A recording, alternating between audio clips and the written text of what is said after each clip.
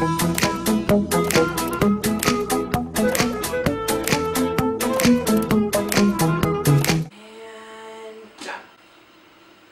sorry, you must have caught me just finishing my book, which kind of actually segues into this week's episode.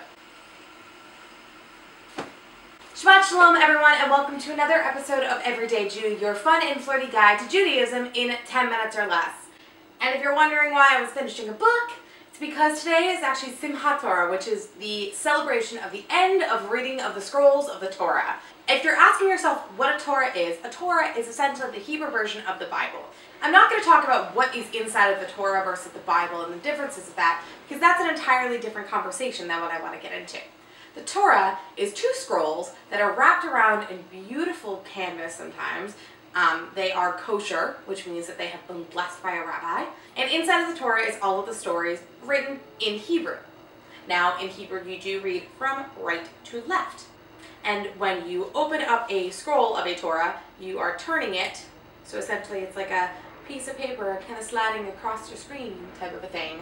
And instead, you have 2 scrolls and it's on the Torah.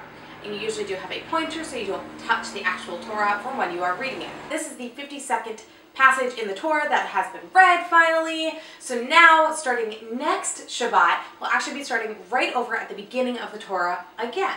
Now, Simchat Torah actually has less to do with Sukkot, which it usually follows after in the Jewish calendar, and we'll get into Sukkot at a later date.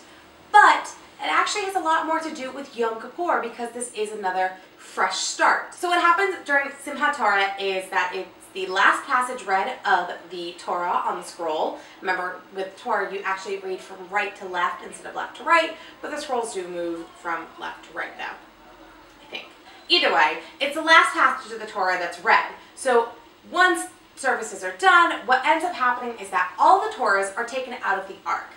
Now, the Ark is where all the Torahs inside of a temple are stored, and they're usually covered in beautiful, beautiful ornate ways, whether it be in silver, in velvet, in beautiful coverings. And what will happen is that the Torahs are raised up high, and they're circled around the temple at least 7 times in a joyous celebration and dance. So, I don't have a Torah, and I'm kind of in an Ark, but I got chicken soup for the Jewish soul. So I'm going to raise above my head and dance.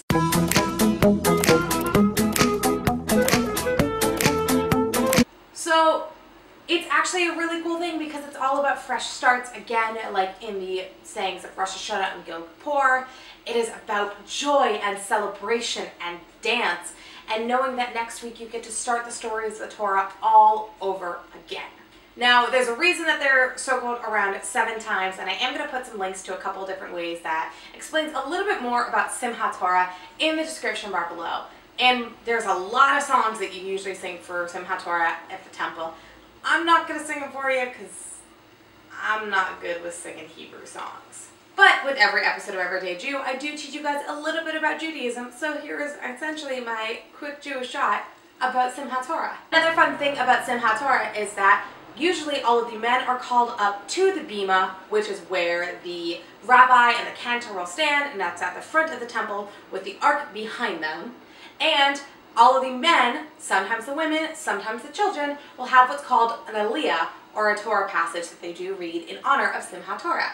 So that is your little mini lesson on Simchat Torah. I hope you guys enjoyed it. Let me know what books you guys are finishing, if you're finishing any, and that you want to start all over again because you enjoyed it so much. I've read this thing quite a bit, as you can see. It's been pretty beaten and battered. Granted, it's pretty old, but I do love this book. So let me know what books you have read and then wanted to start right over again because it just meant so much to you. Now, thank you guys again for watching. Don't forget to hit subscribe. Really means a lot. And give this video a nice big thumbs up. It tells me that you guys like what you're seeing on Everyday Jew. There will be links to everything in the description bar below, including resources about Simchat Torah and all the social media accounts, not only for Everyday Jew, but for me. And I will see you guys next Shabbat. Shabbat Shalom, everyone.